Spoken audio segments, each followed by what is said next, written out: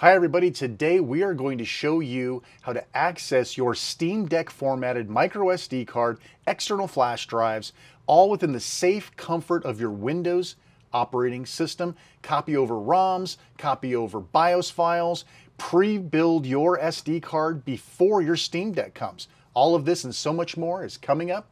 Stick around. All right, so we're going to go ahead and get started. We are going to be using a tool called Linux Filesystem for Windows by Paragon Software. This is not a free package. For this tutorial, you must purchase the product. The product is $20 US, and once you get this, you'll be able to sign into your Paragon Software account, and you will have a working product. So you can't use the trial, you can't use the demo, you must purchase in order to use this tutorial. Once you do have it all done, set up and installed correctly, and signed in or registered, you will see that when you run the software, it'll actually have the name of the account here in the corner. Otherwise it'll say log in or register. I can't remember what it was. It's been a couple weeks, but once you see this or your name, you'll know that you're ready to go. It's telling you right now that there's no volumes available, and that's okay. We're going to go ahead and close it, and then we're also going to exit it from the sys tray at the bottom. You can also, of course, bring it up and find it in your sys tray and hit exit. All right, so now we're going to make sure that that's not running, and you have downloaded and installed. Before we continue, make sure that you're all done with that. You purchased it, you registered it, and it is ready to go. Okay, so we're going to go ahead and open up my file manager, and I'm going to plug in a fresh 64 gigabyte card from SanDisk. It just showed up as O, and you can see that there's nothing on the O drive. If I go to properties, you will see that it is indeed an exFAT. It's fully formatted, and there's nothing on it, which is exactly what we want. Now, before we can get started, we need to know what drive number or disk number this is. So we're going to go to the computer management console, which you just go ahead and hit Windows R, bring up the run box and type in compmgmt.msc. That will go ahead and launch the computer management console, and we are interested in the disk management. So I'm going to double click that and it's going to populate. Now this can take, as you can see here, a really long time. We're going to time compress it as it enumerates all my volumes. I've got a lot, so we'll be back in just a moment when it's done. Okay, so that took a long time because I have many volumes, as you can see. So what we're looking for is we need to find out what this O drive is from a disk ID or disk number perspective. So you can see disk 0, disk 1, disk 2. If we scroll down, we're looking for something that is 64 gigabytes and is the O letter in this case, and here we are, we have it. Disk 9. Disk 9 is the volume that we're looking for. And you'll understand why that's important in just a minute. Okay, so disk 9 is the one that we need. We can go ahead and close, and we are now ready to go ahead and open up the Linux file system for Windows. Okay, so now use the three-dot menu, select Format New Volume, and now you'll understand why we were looking for the disk number, because none of these, unless you happen to know the volume and some other stuff, it would be very difficult to make sure that you had the right one if you have tons of volumes like me. So knowing that it's disk 9, I am now safe to go ahead and choose that as my drive. We're going to change this to EXT4, and we're going to just call this Steam Deck to give it some sort of a decent name, and we're ready to go. We format. Now we're going to go ahead and show the details, and this takes a little bit longer than your average format. So it's going to go ahead and do this, and it's going to create a Steam Deck compatible formatted microSD card.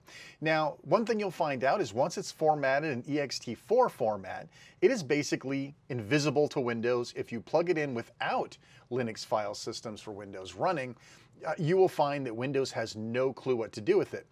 And you probably have already figured that out because you've been trying to do something like this. That's why you're here for this video.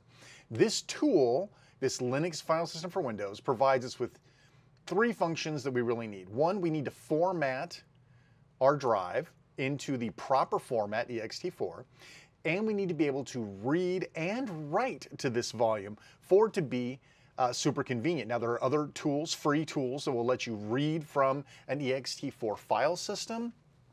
Obviously, that's not very helpful for you, because what we really want to be able to do is download, say, a large game from our PC, on our PC, faster computer, faster network, etc., etc. And then we want to copy that directly onto the microSD card that was formatted by the deck without, running any risks of corrupting the data or doing anything terrible to it. Okay, and it's done. Perfect. So now at this point in time, hey, it has now mounted this EXT4 file system on drive P. So if I go back into my file manager now, and I hit P, look at that. There's a lost plus found folder. And if you're familiar with Linux formatted drives, lost plus found is a folder you would see on there. Well, all right. So we've now taken the jump. We now have a properly formatted EXT4 microSD card. All we need to do now is put some stuff on it and we can move it over. Or we could literally take out the SD card from our deck and pop it in here. Let's do that real quick so you can see what that looks like. I'm going to eject my 1 terabyte. I'm going to unmount this. I'm going to eject it. I'm going to stick it in there. And let's see what it says. All right, there we go. So I actually, yeah, there it is, my 1 terabyte drive. It's now on S. If I look at S, hey, look at this. It has Steam apps, stuff that I've installed on my deck. It has all my emulation stuff, right, for EmuDeck. It's all right here, my ROMs, my BIOS. I know what you're thinking. How cool is it now? Now you can copy those ISOs, those really big files over. You can just dump them straight in here without having to do some weird file copy across SSH, without having to use an intermediate drive to move things around. It's great. There's that lost and found folder we were talking about, along with the trash can. All right, so you can see it definitely works. Now, I'm gonna be doing this over and over again, and I'm gonna be stating it over and over again. We've all gotten used to a point in time where we can just take removable drives out without worrying about ruining anything. Remember the old days, those of you who've been around long enough, remember that when you had SD cards or flash drives, you always had to unmount them first or risk data loss. That's what's going to happen here. If you do not unmount every single time you change, you will have problems. Always unmount your drive. Always unmount your drive. Always unmount your drive. Okay, so I'm going to go ahead and unmount my drive. And again, it's going to, let's see here. Let's go ahead and unplug that. All right, perfect. We have unmounted it. And we're ready to put our 64 gig card back in. There it is. Perfect.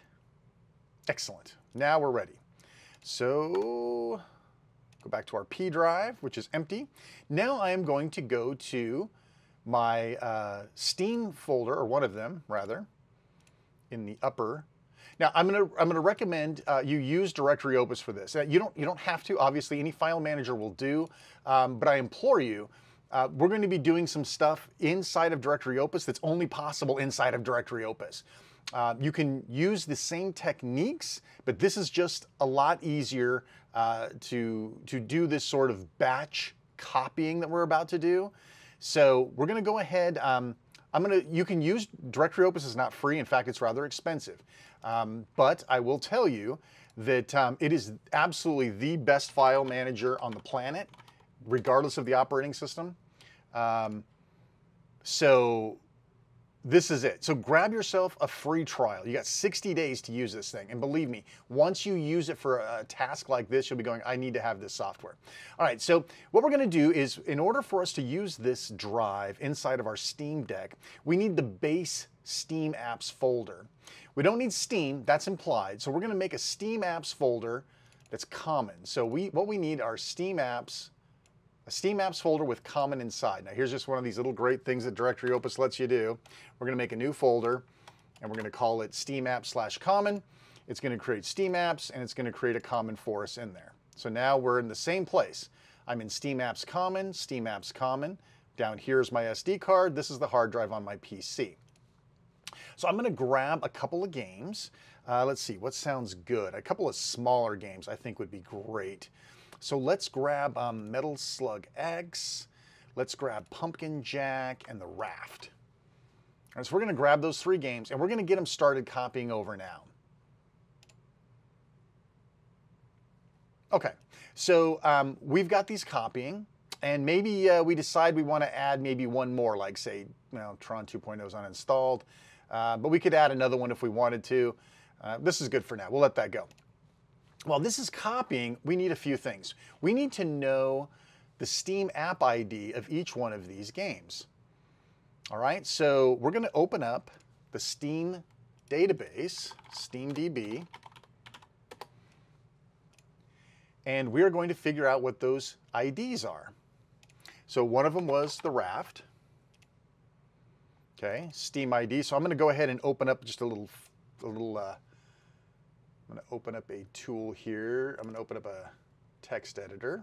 Bloop. And we're going to paste that in there. Oops. Grab that, copy, paste it in there. This is for the Raft. You know what? We don't really even need to say what it is. We just need to know what they are. So we need Metal Slug X. Okay, Metal Slug X is that app ID. And what was my last one that I selected to copy over? Pumpkin Jack. Okay, so let's go back there and get Pumpkin Jack. Okay. Big one, newer game, bigger ID. Where'd my window go? Yeah. So these are the 3 numbers that we need. These are our app IDs, and I'm going to show you why we need these in just a minute. So I'm going to go ahead and move this over so I've got some space here to see. We no longer need our browser, so I'm going to get rid of that. We just need these numbers here. Perfect. All right, so this is still copying over. It says we got about 4 minutes to go. So here's what we're going to do. While we're finishing here, and this is why I want to do this using Directory Opus, because it'll stack copy operations. We are going to, so first off, let me show you something that's really neat about Directory Opus. One of the things that just blows my mind. It's called navigation lock. And essentially, if I'm in the same subfolder in 2 different locations, like this is my hard drive and this is the Steam Deck, I can hit navigation lock, and anytime I change folders, it'll automatically change the folder below. So if I go into common up here, it automatically sends me to common here, and so on and so on. It's just one of those neat little quality of life things that once you get used to having stuff like this, you'll never not want to have it. Okay, so we're going to go back to Steam apps, and we're looking for manifests, app manifests that match these 3 numbers. Okay, so we're going to find these 3 IDs, 648. We're going to hold down the control key. I'm going to click the first one, hold down control, 31260, hold down control, and we've got multiple select going on here, right? Standard stuff. And 118.6640. So I've got 3 items selected. I'm going to go ahead and hit copy, and it's now queued. It's queued the jobs so that I'm not trying to slam the SD card, right? So this is what I'm talking about. So you could literally say, oh, well, I need another game. I want another game. While I'm thinking about it, I want to get another game. So let's get, I don't know if I've got another tiny game in here. Let me see. Traffic Jams is pretty big. Let's see, do I have anything small? I don't know. Anyway, so you could add another one, and then add another one, then add another one, and it will queue the jobs up so that they don't run simultaneously, which is important when you're writing to an SD card, because if you get too many threads going over there, it's gonna slow everything down. But as you can see, if I look under here, it shows my next copy job are 3 files, and it gives me a quick listing of what those files are, as much as it can fit, and it's going to tell me where it's coming from and where it's going to. So I can go ahead and now go have a little sandwich. I can go get something to drink or whatever, knowing that it's going to finish all the copy jobs that have been queued up. Now again, you can use whatever file manager you want. You don't have to use Directory Opus, but I find that Directory Opus is extraordinarily useful for tasks like this, and I find new tasks to use Directory Opus for all the time. So while this is finishing up, let's talk about what we've learned here. So we've learned that we need to pre-format our microSD card into EXT4, which is complement to the Linux file system for Windows. We need to format it. We need the proper file structure, which is to have a folder called Steam Apps. Within that, have a common folder. And within the common folder, we're going to copy over our already downloaded games from Steam. We also know that we have to find the app manifest that matches that in the Steam Apps folder and copy those over properly, which of course they're not here yet because they haven't run. We have another minute and 30 seconds before the next job runs. So this is how we, for those of you who have asked the question, I've got a Steam Deck coming. I want to prepare my 1 terabyte card ahead of time. I want to have that thing packed to the brim with games so I don't have to waste any time. I can plug the card in and immediately start playing games. That's what you want. This is exactly what we're doing here. Now, you could also do this to an existing card, right? So if you've been using your Steam Deck for months and months and you want to be able to just quickly add some gigantic game, right? Like something huge, like say Horizon Zero Dawn, which is 72 gigabytes, or something even worse. Let's see, one of these is huge. Black Ops 3, which is 124 gigabytes. To copy these, you're going, I'll just copy them over to another flash drive and then I'll copy them over to my microSD card off the deck. No, why would you want to do that?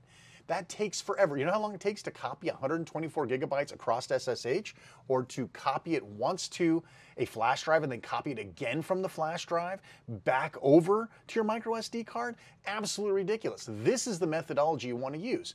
Now listen, if you're talking about some little tiny game like you know, the Karate Kid or one of these other tiny games, it'd be super easy. You know what? Let's grab, well, I've already got Core Keeper installed. That's not a fair test. Yeah, this will be done in just a moment. So you get the idea of what we're trying to do here. And we're all doing this in Windows. We're doing this in a comfortable operating system that we probably already have sitting here. All right, so it copied the other files. Let's go take a look. We have our 3 game files. We go to Steam Apps. We have our 3 manifest files. That's it. We should be good to go. All right, so I'm going to go ahead and flip over the video to my Steam Deck. All right, and I'm going to go to my library. I'm just using a mouse here instead of the touchpad, just easier while I'm doing this. And you can see right now that our installed games are 2. I've got 2 games installed, Spin Rhythm and this Shadows Awakening. I do not have my main primary SD card in here. And if you were to go to storage, right, you can see that I only have my internal drive, and you can see what's installed on it, and I have no micro SD card. Okay, so we're all good there. Let's flip back over real quick because I want to stress this one more time. One more time I need to stress this. We're not done yet. We must unmount, unmount, unmount. Right? Say it with me. Unmount, unmount. Unmount your SD card before you try to take it out or bad things happen. Hit unmount. Good. How do you know it's unmounted? Because the card disappeared. You see how directory opens? It's like, I don't even know where anything is. You've done lost me. I got no card here. I don't know what I'm doing. So it's done. And you can also take a look at it here where it says mounted is no. No, no, no. Now you're safe. Now we are safe to take that card out, and we're going to go and put that card in our deck right now. Let's see how we do. So I've taken the SD card out. I'm going to go ahead and plug it into the deck.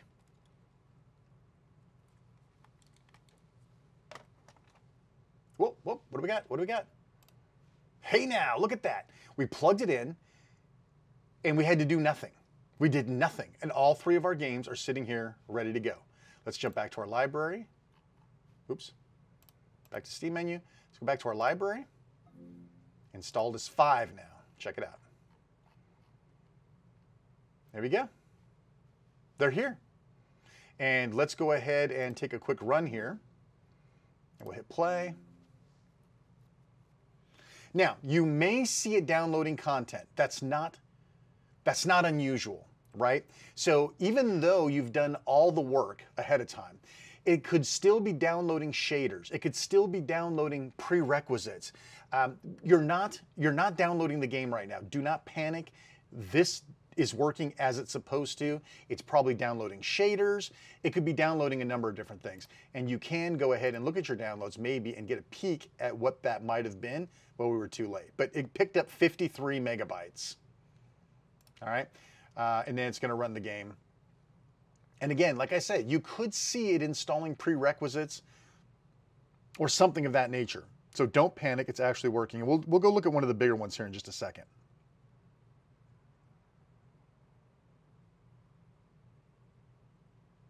Okay, and there we go. Metal Slug is go.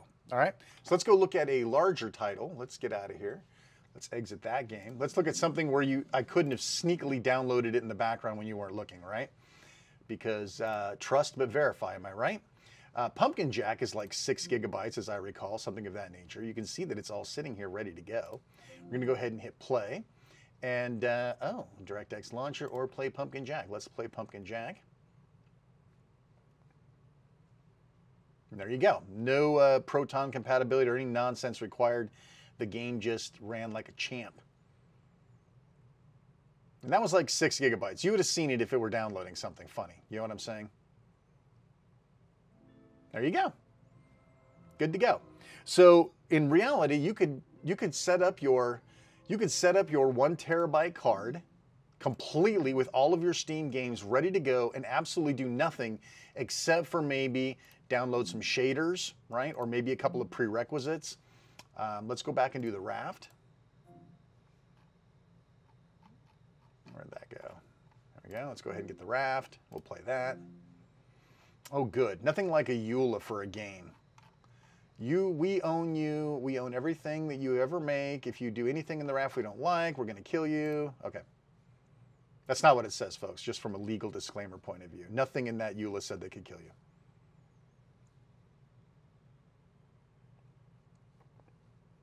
Now remember, when you download the game through Steam, it does a lot of funky stuff already for you, like grabbing shaders, maybe setting up prerequisites, Proton compatibility. You may find situations where you, while it doesn't look like it's starting to launch, much like Metal Gear Slug did, you may have to go in and set some compatibility, or you may have to wait for it to grab shaders. Again, there's a couple of different things that could stall. But see, this one finally picked up. It's telling you you're going to have to use an on-screen keyboard. And we are good to go. Welcome to the raft. Perfect. All right, excellent. All right, so for those of you who are quick pickups and you've got all this, thanks so much for watching. For those of you who are not, we're going to run through this one more time real fast, just to talk once again to recap what it is that we've learned. So for the rest of you, thanks for watching. Please like, subscribe, hit the notification bell, blah, blah, blah. Everybody else who just wants to kind of have a little recap, let's do that real fast. So what did we learn? We learned that we need an SD card that has an EXT4 file system, which is provided to us by the paid version of Linux file system for Windows, right? We've also, remember, we must always unmount our drive when we're done. We can pick up all of our games from our locally installed Steam games in the common folder and copy it over to our SD card. We also know that we want to pick up the app manifest by using the Steam database to search for the game that we may want to copy over, like say the Forest. All right, let's say we did the Forest, we would need that app ID, and we'll make a little note of it so we can copy all those app IDs over. And then once we are done and we have got all those files over, we're going to go ahead again and we're going to make sure that we unmount. And then we're going to plug it in to our Steam Deck and make sure that it picks it up inside of our storage, right? So we're going to go back to settings. We're going to look at our storage one more time. We're going to, sometimes I'll admit it, sometimes I plug in my SD card and it does not show up. It doesn't show up. I'll unplug it and I'll plug it back in again and then it shows up. This does happen. But we'll definitely go into storage after we plug it in and we'll make sure that the games that we copied over show up. Now let's say you copied a game over, you're sure you copied the game over, but it doesn't show up here. What could you have done wrong? The answer is what you did wrong is you forgot to copy over the manifest file.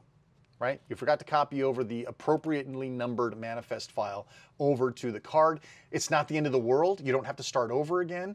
But once you are in your Steam Deck, you'll want to you can just go to the library again, and instead of having to take your card out and putting it in your PC or whatever, just go find the game.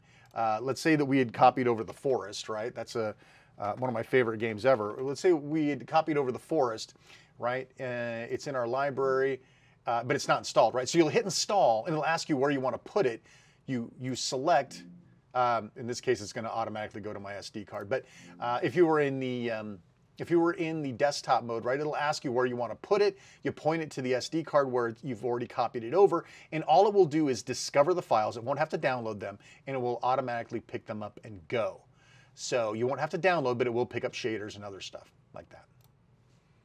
Okay, well, I think that's about all we need to talk about here. I think we're in really good shape.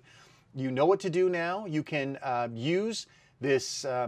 You can use the Linux file system for Windows to actually access your microSD card.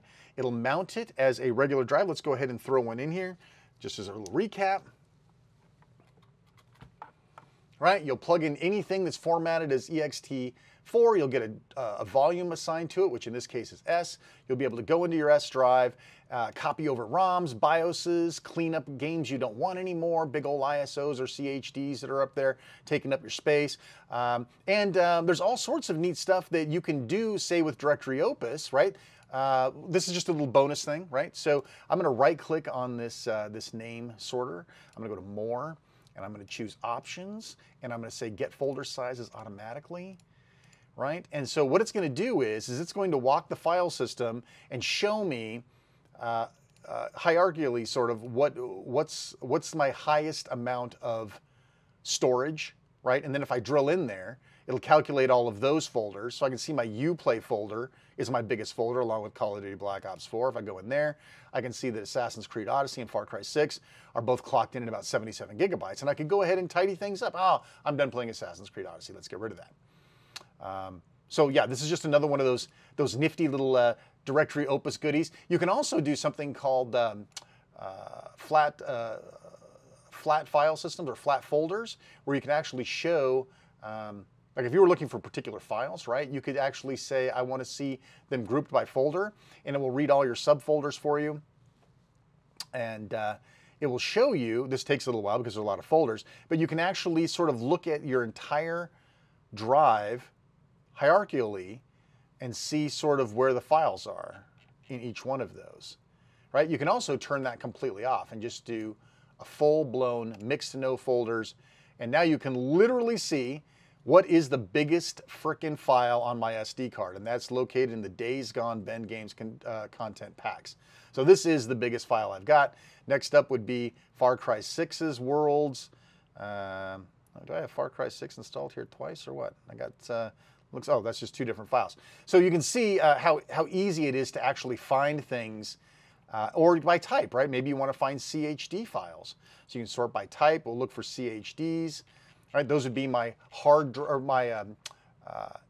emulation ISOs, right? So let's scroll back up here, configuration settings. All right, so here are my CHD files. I got Einhander and Gauntlet Legends in my Dreamcast and PlayStation 1 folders, right? So Thrill Kill in the PlayStation 1, right? So very useful tools, paired with, of course, the Linux file system for Windows. Remember, unmount, unmount, unmount before you take it out. All right, listen, I hope you enjoyed this video. Please like, subscribe, feel free, point others, leave comments.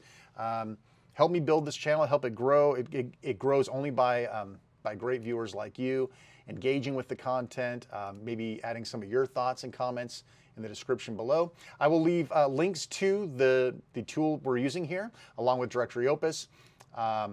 And you can pick that up if you like. Again, remember, there's a free trial, so you can try all these cool features yourself for free for 60 days. Okay, that's it.